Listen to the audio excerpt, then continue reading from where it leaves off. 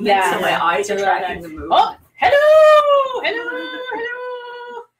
We're here. Hi, everybody.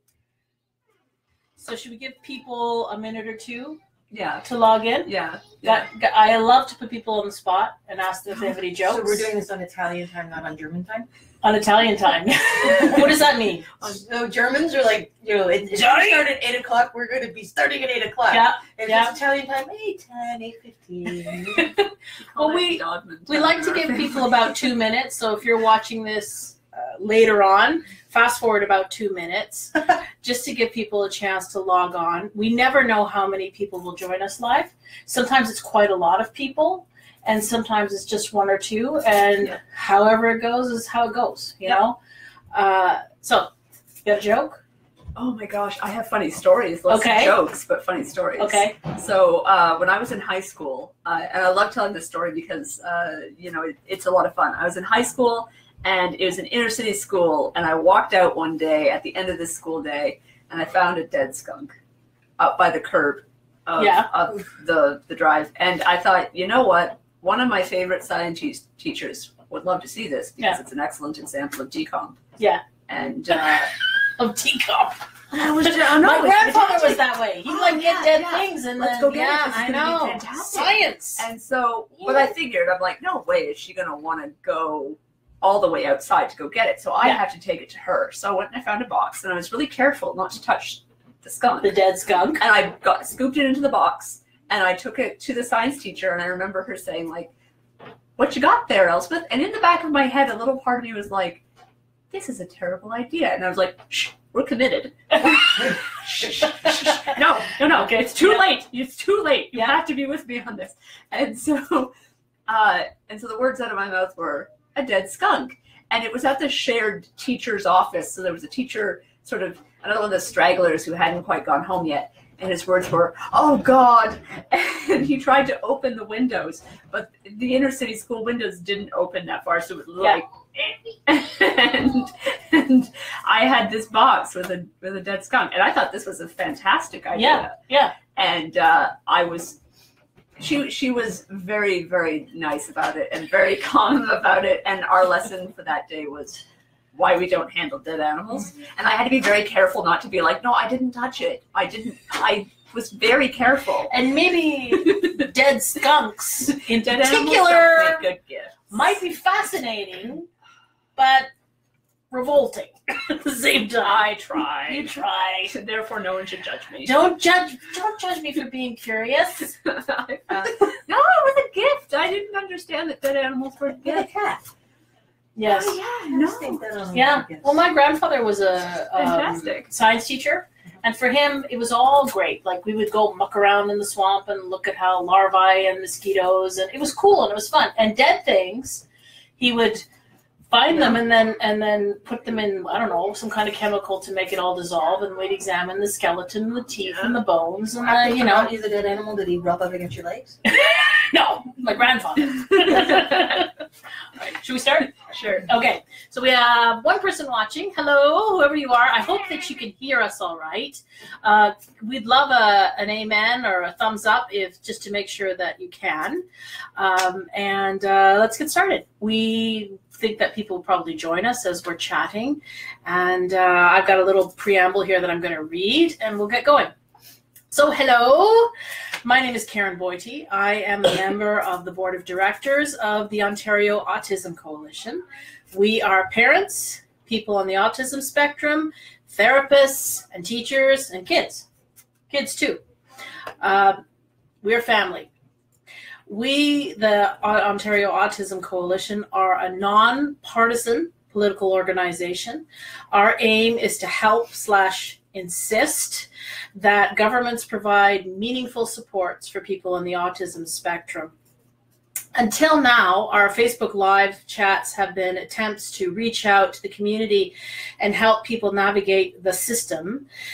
It's an opportunity for our members to speak directly to our expert advocates. But tonight, we're doing something a little bit different. Tonight, we bring you the amazing What's your name? Oh, sorry, I thought it was Who the heck are you? I'm Elsbeth Dodman. Elsbeth Dodman, and the incredible Laura Nadine. Laura Nadine. Incredible Laura Nadine. Two amazing women, friends of mine. They are also accomplished artists, writers, and superb advocates. They are also grown-ups who happen to be on the autism spectrum. Oh, grown up. Yes, you're grown up. You are a grown-up. Sorry to hate. Don't tell. Sorry to break it to you. It's a lie. So tonight, Laura and Elsbeth have agreed to join me and talk about their lives. I want to thank you. Thank you for your generosity tonight. We're going deep tonight, gang. Note, please, that the OAC is currently focusing on the election coming up this June, and our focus right now is education issues. But tonight, it may include politics, it may not. We're going to talk about a lot of things, and Laura and Elsbeth have agreed to share personal stories about their lives. We're family. We want people to thrive, not just survive. That's the theme tonight. Okay, so I have a question from Laura. Hello, anybody that's out there. Can you hear us okay? If you could give us a thumbs up or a thumbs down, we'd appreciate that. I have a great question from Laura starting out tonight.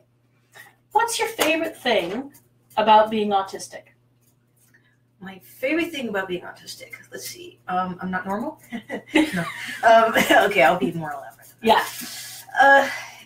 You know, as somebody that was diagnosed in late life, I kind of got a chance to wear autism without the name or the label, so I just get to be me. Yeah. And I really got branded as me. I'm known as Little Laura, and I'm a lot like my grandfather, and one of the things that people tend to call on me for when they need my help is that I can be very analytical, I can problem solve really well.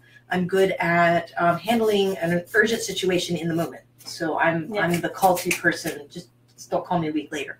I'm great in the moment doing that kind of stuff. But I also have a unique way of looking at things. So a lot of times when people couldn't figure out what it is that they want to do about something, I would be the one that they call in to get the unique view.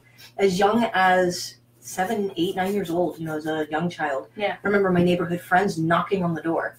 And I opened the door to a chorus of children arguing with each other. And they'd come to me to have me help them settle their argument. So I think the thing I like the most about being autistic is that it gives me this unique point of view on things that others haven't had. Yeah. It kind of opens up and enlightens life for others. You said, the first thing you said to me was, I'm not normal. What is normal? What does that word mean to you? Normal to me means drone. The stamped cookie cutter have to fit into whatever the societal expectations are of the day. So you're not going to see me, if I were born in the Victorian era, you wouldn't see me sitting in a parlor, sipping tea and talking about, I think Darwin. I don't sit in parlors sipping tea. Well, yeah, I was just saying that I'm not into social constructs for the sake of, what do you call it, chit chat, small talk kind of things. I don't do what's expected of me when you look at me. Yeah. I think that's probably a better definition of normal. Yeah. You have a preset societal expectation of what a female of my age should know or should not know or be able to do, and I don't fit that. Are other people's expectations important to you? No, unless they get in my way. Okay. So one of the things that's difficult is that if somebody is in a position of power, and they use that position of power to make me look less powerful, and they start putting things in my way to make it difficult for me to help myself or get where I want to go, then yes, I care what that person thinks, because I either need to settle something with them or move them out of my way or get around them, and I need information to do that. Yeah. So when I say care about what they think, I mean it more as a functional level, not as an emotional support level. Right. There's a handful, I can count people on one hand that I actually care about what they think of me as a person. Yeah. And 2 of them are my own children. Yes. Elsbeth. Hello. Hey. So I want to ask you the same question. What is your favorite thing about being autistic? The positive sensory stuff. There's a lot of negative sensory stuff in my life, but there's also a lot of positive stuff. when you find a song, when you find music, and you get those two perfect bars, and you chase after it, and you can feel it, and you feel the color of the music, and you feel how that sounds, and you let the music drag you along, and you're having this great experience with that. The feeling of chewing on the hem of your shirt, you know, as you're listening to music, the texture of things around you, the feel of a weighted blanket, the sensory is so great. You get to see a dog and be that happy that you saw a dog today. I saw a dog today. It was a German Shepherd. She was very lovely. She was expecting hot dogs, but she let me pet her, and she was, you know, she was great. And so I'll often echo it that, you know, I saw a dog today, and my mom's like, yes, Good for you. Yes. Again, you saw a dog. Yeah. But if I tell you enough times that I saw a dog today, will you feel that excitement with me? Will you be that happy that you saw a dog today? I think it's also the skills that it allows me to have. So I worked at Chapters for a little bit. I worked at 5 a.m. unpacking boxes and putting stuff on the shelves. Yeah. And because books are very visual, because of the covers, I didn't need to use the scanners as often as my coworkers. I would look at the picture and say, I've seen this picture before, where? And immediately I could just shelve it. Yeah. Because I'd seen that picture. You know, I'd shelved 15 dogs, a copy of 15 more dogs. Yeah, more dogs. I shelved the book 15 Dogs. Yeah. We shelved that book so many times that just by the time, you know, oh, it's more 15 dogs, there you go. But I was faster than my coworkers. Yeah. And now that I work at a comic book shop, it's allowed me to use my special interest to say, actually, Thor, the comic, starts in the hundreds because he originally started in Journey into Mystery. So really, we need to start sorting Journey into Mystery. If you get in the hundreds of Thor, you're at the beginning. Captain America started, but then merged a little bit with one of the other comics, Tales of Suspense, at the 100th issue. And so we need to remember that the 100th issue there is also technically the 100th issue of Tales of Suspense. You know, so it allows that special interest to get you into a niche job where you can really be very useful and helpful. And I mean, there's nothing like it when you have all that information and you're actually able to use it for something and be able to talk about it and enjoy it. I know for myself, paying attention to that much detail overwhelms me. It can at times, but when you get that sort of single focus, when you get that single, it just clicks and stays, and it's sort of effortless. When things that I don't care about or go into the useless pile, like how do you get to Dundas and like how do you get to, you know, what street are you on? I don't know. There's a dog over there. Yeah. Did you see the dog? Yeah, did you see the dog? It's a great dog. It's a Doberman Pinscher. Now, Doberman Pinschers were bred as German tax collecting dogs way back to help protect Mr. Doberman, who was tax collecting in a very seedy part of town and wanted protection because he didn't want to be handling money all by himself. You know, where are you though, Elsbeth? When you're recalling these details, but like you can, with the comic books and stuff like that, does an image come to your brain? A little bit, Like what happens when you're sifting through and somebody says, I need the Hercules comics from the 1960s. I don't remember the edition. You know, like what happens? It is very much like having your own Google search engine in your head. Yeah. So for comics, again, it was recalling a picture. Yeah. So if the boss said, I want this certain issue number for X-Men, and I want you to pull all of them and set them aside separate because they're of more value and we will sell them at a higher rate than the other ones. We can't put them in the $1.99 bin. I don't remember the number. I remember the picture on the cover. Yeah. So anytime that picture comes back, I'm pulling it. And so it's not a number recall, because numbers are too.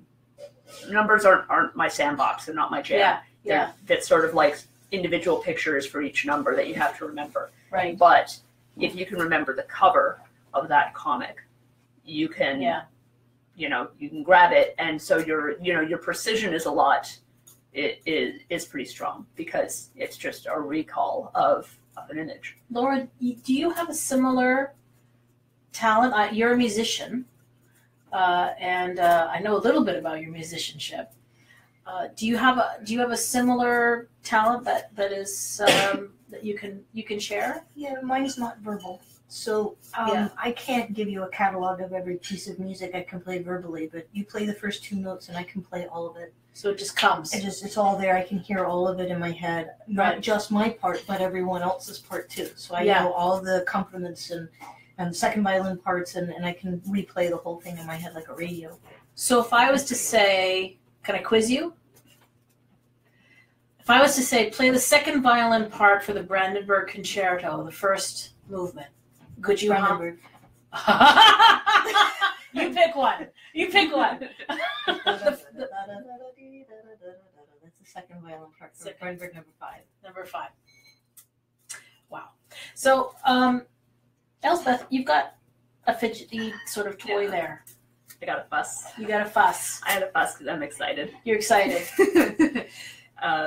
Yeah, keeps my hand still.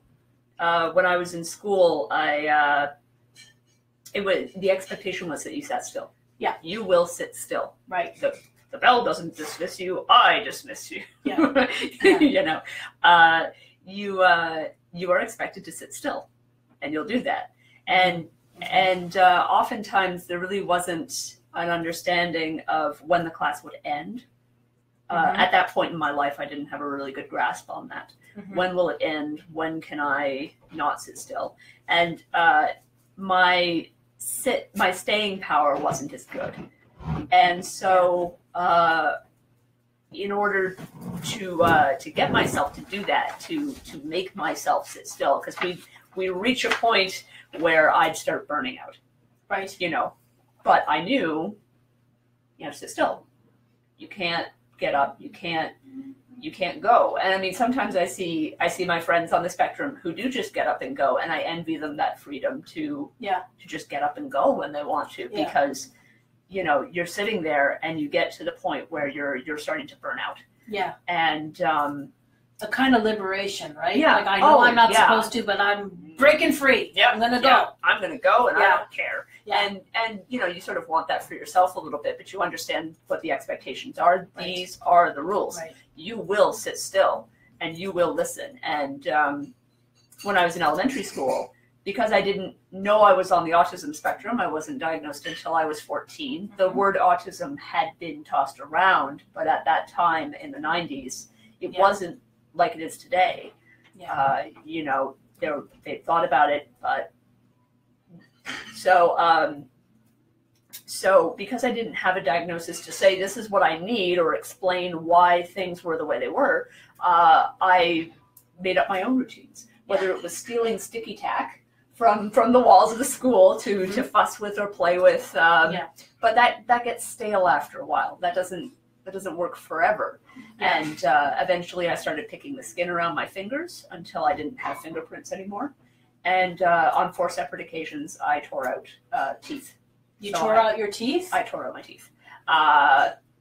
They were baby teeth, so they were coming out anyway. But they weren't loose when I started, and they were out by the end of the day. So you sat in your chair in order to keep yourself steady and still, like you're supposed to, be a good girl. Yeah. You put your hand in your mouth and you worked on the back of your tooth until it came out. Yep. Until it started bleeding, until the tooth came out. That's quite a lot of discipline. It was an understanding of where the rules were, and it was an understanding of needing to follow rules, but to a point of leading into self-harm.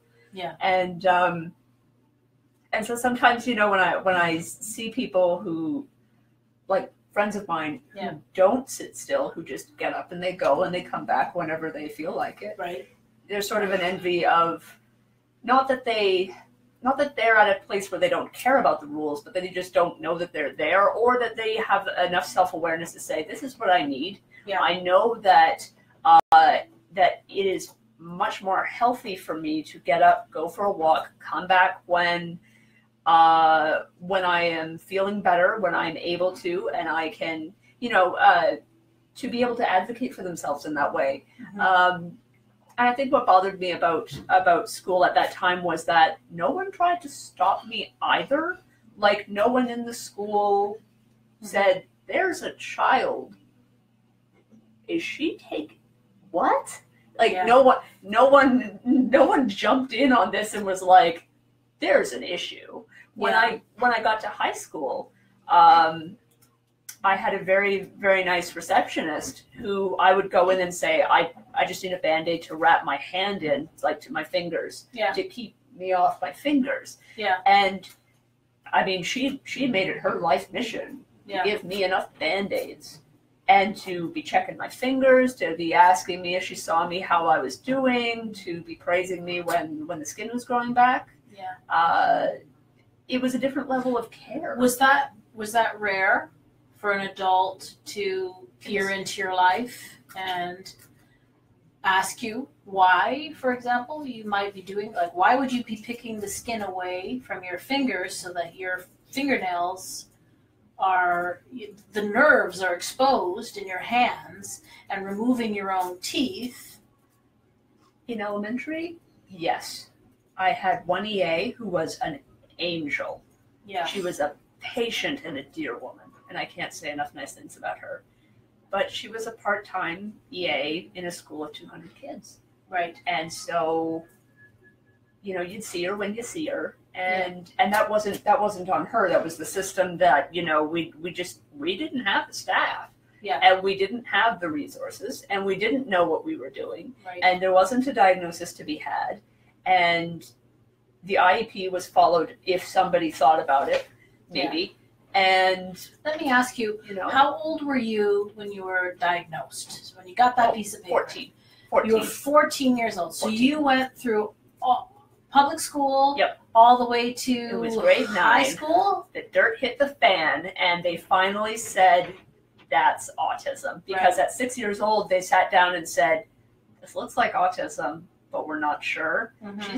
She talks too much. She's too chatty. She's too chatty. She's a girl. She's we a want girl. Rain Man. We're looking for Rain Man. So, and I look nothing like Dustin that's Hoffman. right. So when somebody threw a bunch of matchsticks on the floor, and I couldn't, and you couldn't instantly know they that were like, there was 42. Not that there, one. Yeah, you don't qualify. Yeah.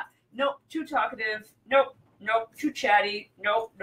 And Asperger's at that time, level 1 autism now, was only just recognized under the DSM, the big medical book in the sky, as I like. What does DSM stand for? Oh gosh, the Diagnostic Statistics Manual. Did everybody hear that? We're on 5 now. We're on 5. We're gonna have to make you speak louder just to make sure people hear you. It's the big giant book that psychiatrists and psychologists use in order to have a system at being able to diagnose somebody. Right. So they have categories of behaviors. I'm just using their words. Yeah. They have categories of behaviors, and you have to exhibit so many of each characteristics in so many categories to qualify for the diagnosis. Yep. So it's a manual that tells psychiatrists what to look for. Right. It's highly controversial among some groups. I mean, but among others, you have to have some standard. Yeah. You can't just say, oh, that person, doesn't have any social skills. They're autistic. It's not quite that light. Yeah. I'd like to, I can add a little bit to the school talk. Yeah. So I think one of the things that happens, especially with girls on the spectrum in school, is that we don't usually exhibit behaviors outwardly. It's not as common. Right. So as long as we're sitting in the back of the classroom, she could be picking her hands apart. Nobody cares because it's not interfering with the rest of the class. So that obedience is really what saves you. Yeah. So I was very obedient in school. I listened to my teachers. I did what I was supposed to. I was a mess inside. Yeah. As I wasn't diagnosed until I was 26. So I went all the way through school, dropping out of high school grade 10. Yeah. Trying to figure out how to do all this on my own. I was dyslexic. There's a couple of things that I had trouble with. And so I think because I didn't cause trouble for the rest of the class, that was when I wasn't an issue. It's when I started arguing with the teachers, pointing out things that they were doing wrong, or, because teachers love that.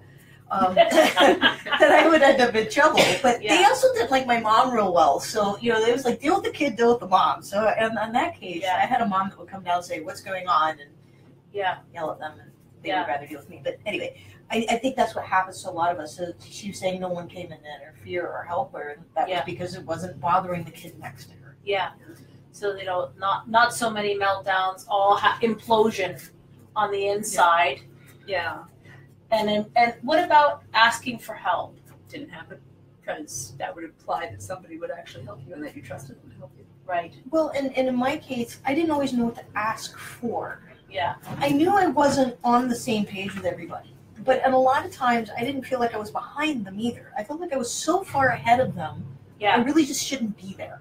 Right. So I used to use this analogy a lot, and I think it's still true. As a child, I existed at 3 ages at the same time. I was physically one age, mentally older, and emotionally younger. Yeah. Yeah. Yeah. So, So physically one age, right, mentally older, right, and emotionally younger. emotionally younger. Right. Yeah. So I would play with kids younger than me because they emotionally met my needs. Right. I would play games and hang out with my parents' friends because they intellectually gave me what I needed. Yeah. But I was forced, because of the way schools are structured, to sit in a classroom with other, say, 8-year-olds at the time and have nothing in common with them, either intellectually or emotionally. I'm Yeah. just there because we're physically the same age. Yeah. So what do I ask for? What kind of help can you ask? Well, somebody's already posted a question. Maybe we'll go that. This is Denise. Hi, Denise. Can either ladies speak about difficulties they may have experienced with learning in school and what support was provided to help them? So we're kind of on that theme right now. You talked about an EA. That was wonderful. What is an EA? Educational assistant. Okay. So in Ontario, there are teachers. There are different designations, and EAs are exactly what they sound like. It's important to note here, I grew up in the U.S. Yes, Laura's from the States, and Elsbeth lives and was raised No, here I in didn't vote for Ontario. Trump. It's not my fault. we won't hold it against you. We won't hold it against you. There's for one of the things that we've been talking for a few hours now, and one of the things I had to get my head around with my kid was to try to let go of expectations that I didn't even realize I had, but they're just so automatic. So at this age I walked to school by myself. At this age I learned to skate. At this age, yeah, the growth timeline, exactly. And to let that go takes a fair amount of work, and a fair amount of you have to put your ego aside, right? Well, and I feel that with you because Yeah. I'm not only on the spectrum, I'm a parent of a You're a child on mom, the spectrum, too. and Yeah. I'm a teacher. And that's actually in a lot of my presentations is let go of the growth timeline. Yeah. Just because I wasn't ready to go to college at age 18 Yeah. didn't mean I wasn't ever going to college. I Yeah. just wasn't ready at 18. At 18. I was 27. I'm wondering about, you were girls. We still are, Obviously, right? you're still girls, as far as I know. So there's points when girls grow up that social circle is extremely important. Oh God. Right? What about our social life? You know? What about our social Yeah, life? it's extremely important. So I'm thinking of that age when all the girls stand in the playground in a circle, and there's very intense conversations happening about this, that, and the other thing. You know what it was in my era? What it was for you? What was it for you? Strawberry shortcake. Strawberry dolls. shortcake dolls. And they smelled god awful. Yeah. They were horrible. And girls loved these little My Little Ponies.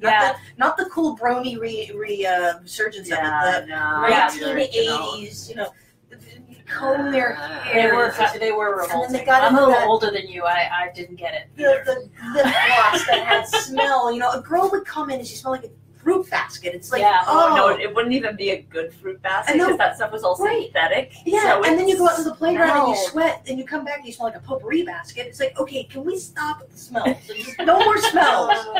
Boys smelled one way, dirty. I could handle that. You I could like handle that. boys. Yeah. They were easier. But I'm wondering about exclusion. I mean, exclusion that we talked about the other day in the school system.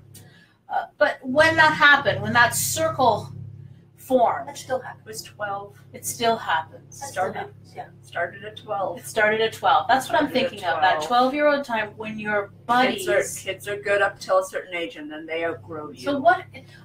Are you willing to share a story of that age, when you were that age, of what it was to try to make a friend, or did you try? I did and I didn't. Yeah. The elementary school that I went to, I lovingly refer to as hell. And that's a part of because I lost 4 teeth there, and also Sorry. no, that's okay. You laugh. You laugh cry. now. There's You good laugh life and to cry. try. You lost laugh 4 and teeth. cry. You know, Yeah, it's it was good. a long time ago. It adds up. We're really good.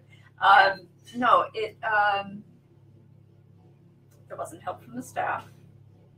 There wasn't help from the kids. The kids didn't want to know, and there was generational hate.